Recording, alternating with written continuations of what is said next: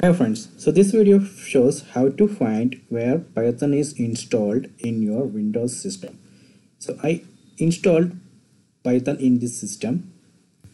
So if you open CMD, let me open CMD and type Python, you can see it's working, but I don't know where actually this Python is installed.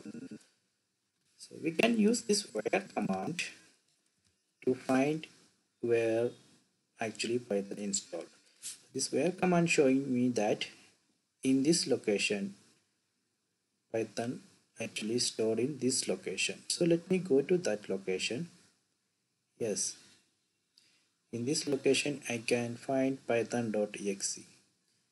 This is the one way of finding it, or you can just open Python console and type this command import sys then sys.executable. So that will show you the path where Python is installed. Similarly, we can see pip3 is installed in this system. You can see the version of pip3 when you run pip3 version.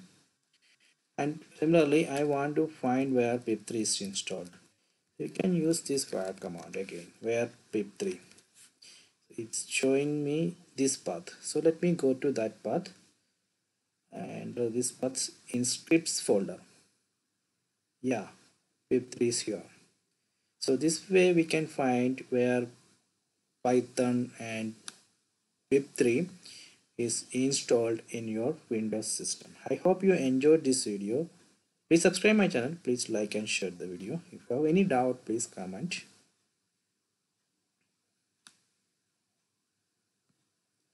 Or you can check this environment variables. So if you go to environment variables, and there if you check the path variable, go to edit. So there you can find the path where this is a path where actually python.exe is located. This is the path, the script path where you can find pip and pip3 exes. Okay.